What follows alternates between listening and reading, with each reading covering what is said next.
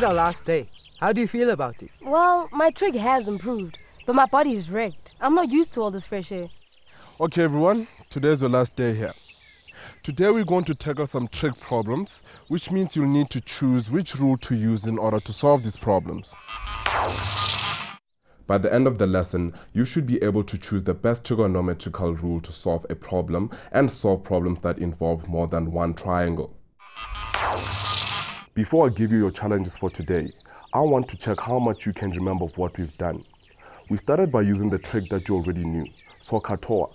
Who can tell me what this stands for? SOHCAHTOA is a way to remember that sine of an angle is the opposite side divided by the hypotenuse. Cos is adjacent divided by hypotenuse, and tan is the opposite side divided by adjacent. Very good. But this didn't get us far now, did it? Can anyone remember why? The triangles we worked with weren't right-angled. SOHCAHTOA only works for right-angled triangles. But we learned 3 new formulas which work for any triangle. And what are they? The area rule, the sine rule, and the cosine rule. I'm impressed. Now can you write down each of these rules? Here's triangle ABC, already with the sides labeled A, B, and C. There's the area rule, but I think I need some help with that, please. Me too. I can't seem to remember that. That's fine. The area rule says that the area of triangle ABC is equal to half B times C times the sine of angle A. Right, now I remember. And I can change that rule to use A and C here, and sine B here, or A and B here, and sine C here. Okay, now you know the rule, but you need to remember it. So put it into your memory store of useful math tools. Next, can you remember the sine rule? Well, this one's easy to remember. It uses the ratio of the side and the sine of the opposite angle. So in triangle ABC, sine A divided by side A equals sine B divided by side B, and it equals sine C divided by side C. And we can use the inverses of the ratios as well.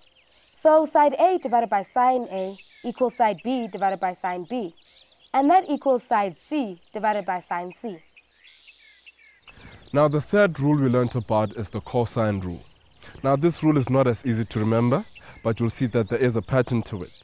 The cosine rule says that in triangle ABC, A squared equals B squared plus C squared minus 2 times B times C times cos of angle A. So when you use A squared on the left side, you will use cos of A here. Okay? Then B and C for the other parts of the rule.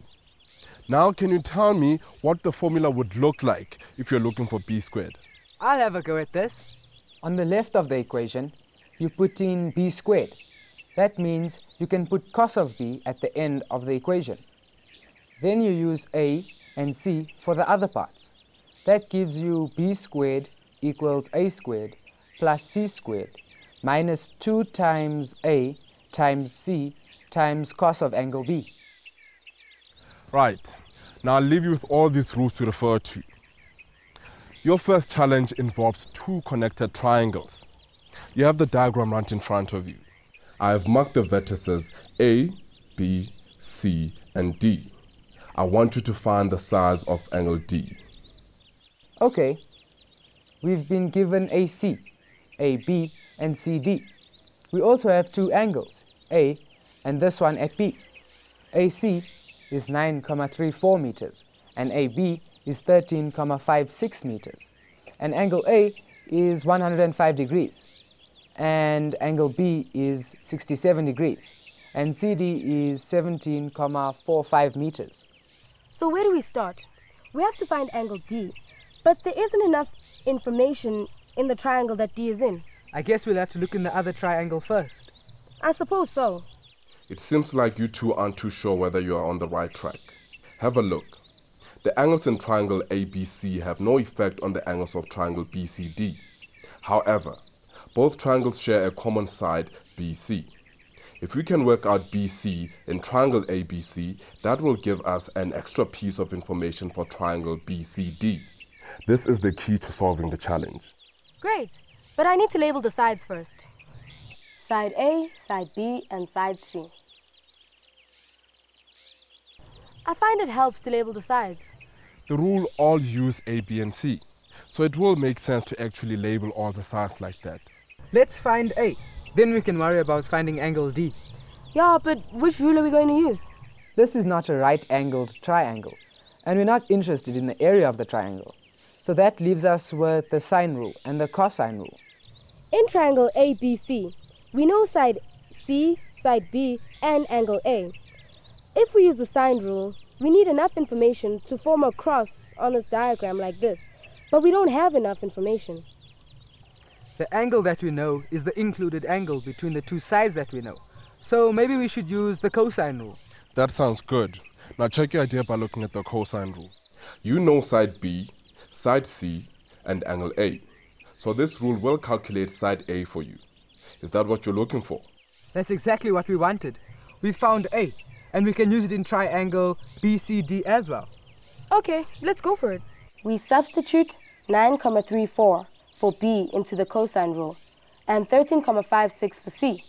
Angle A is 105 degrees. So, on the calculator, that's 9,34 squared plus 13,56 squared minus 2 times 9,34 times 13,56 times 105 cos equals, so that's 336,6682712. Is that right? Remember, we made the exact same mistake the last time. We have the answer as A squared, so we still need to find the square roots of that number. Right. The square root of A equals 18,34. Oops, 18,35 rounded off to 2 decimal places. And that's about right. Looking at our diagram, it's longer than side C and side B, which makes sense. Now, when we look at triangle BCD, we know 3 pieces of information. So this time, we should be able to get angle D. But I think the labels of the sides have to change. Look, this side is opposite angle D, so it is side D, and CD is opposite angle B. So we'll have to label it B, and side BD is opposite angle C, so it's side C. Now you're faced with another choice. Will you use the sine rule or the cosine rule? Let me think.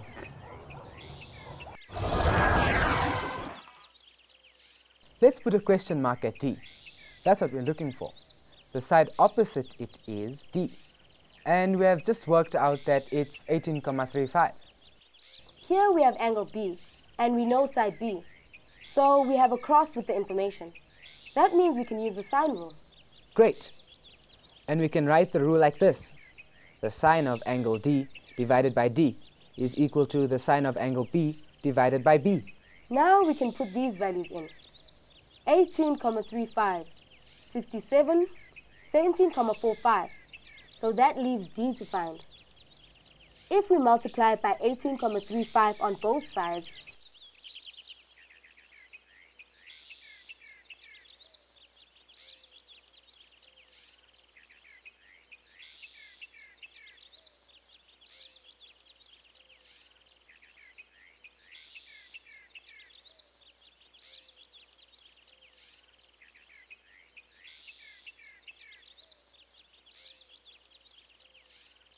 we get sine of D equals 18,35 times sine of 67 divided by 17,45. On the calculator, I get 67 sine times 18,35 divided by 17,45 equals... How am I doing so far? You found sine of D. Now you need to use the inverse sine keys. Okay. So D is equal to 75,46 degrees. We did it! We found angle D. Imagine having to solve all these problems without the sine and cos rule. I'm glad you realized that. These rules will come in handy with all sorts of problems. Now I feel like I can take on anything that has to do with trig. Good. Now you're ready for your last challenge. Find the area of triangle ABC using that diagram.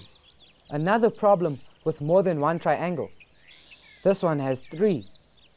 Let's see. We want the area of ABC. That's the triangle in the middle here. The one with the least information given. All we know is that this angle at B is 55 degrees. We also know at least 2 of the triangles are right-angled. Let me give you a hint. Finding a common side of 2 triangles is usually the key. This allows you to drag information from one triangle to another. Look at triangle ABC. What information would you want to borrow from triangle APB? And what information would be useful from triangle CBQ? Let's see. The angles aren't much use to us, but the triangle shares common sides.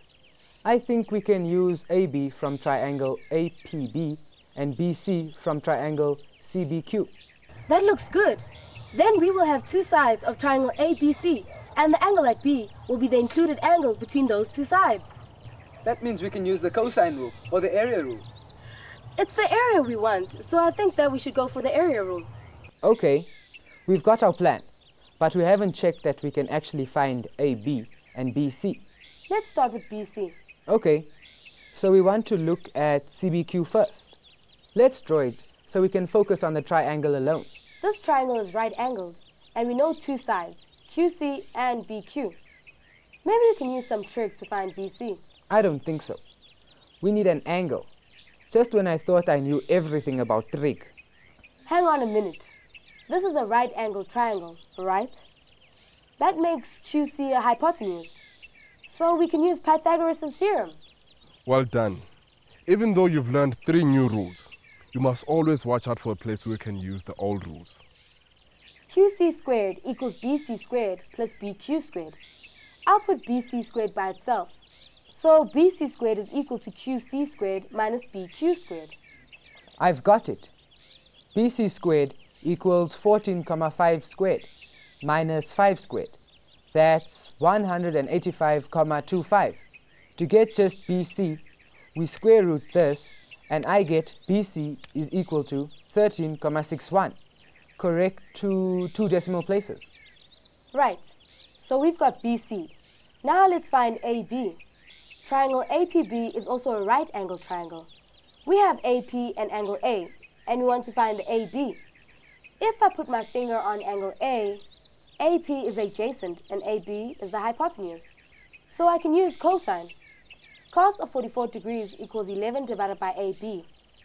If I multiply by AB on both sides, I get AB cos 44 equals 11. But hang on, I just want to get AB. Good, you're doing fine. You're only 1 step away. Divide through by cos of 44, then you'll get AB equal to 11 divided by cos 44. This will be easy to solve with a calculator. Okay, 11 divided by 44, cos equals, I get 15,29 to 2 decimal places. After all that, I've forgotten what we're supposed to work out.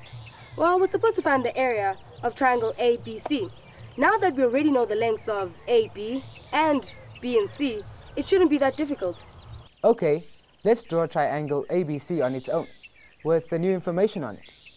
We found BC is 13,61 and AB is 15,29.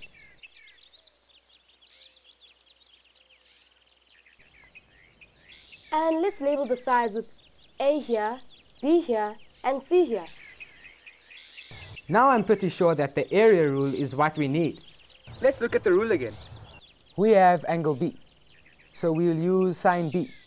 That means we need the formula in this form. Half AC times sine of B. The area of triangle ABC equals half times 15,29 times 13,61 times sine of 55 degrees. That's 85,24. Great, so the area is 85,24 squared meters. Well done, you two. Did you notice how Gerard and Refila split the problem to smaller parts? Good. Now let's look at what we've learned. In this lesson, we have seen that part of the skill needed to use trig rules is deciding which rule to use. We make this choice based on the information we know and the information we must find. We solved 2 challenges that involved more than 1 triangle. They use the common sides of the triangles to move information from one triangle to another. This is the key to success in solving these kinds of challenges. During the camp, we've explained each new trig rule and applied a knowledge of trig to solve problems. But there are two more important things that you need to do. First, know your trig rules. Second, practice a range of different types of problems, which you can get from your textbook or you can ask your teacher for more. And for all you learners out there watching, here's your task today. Your task is to determine the length of DC. Well guys, you've made it through your maths camp. Congratulations. Okay, it's been tough going at times, but you are now equipped with the knowledge to apply on any trig problems you come across, provided that you keep practicing and learning.